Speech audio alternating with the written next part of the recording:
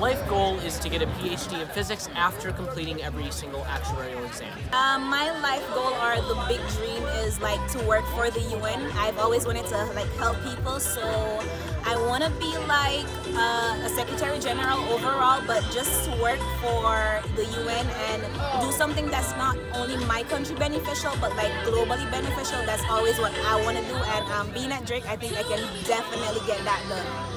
Big dream at the end of the day would be to be a broadcast reporter, working out in the field, having a camera person be my partner, and just going out and bringing the news to life every night for the audience back home.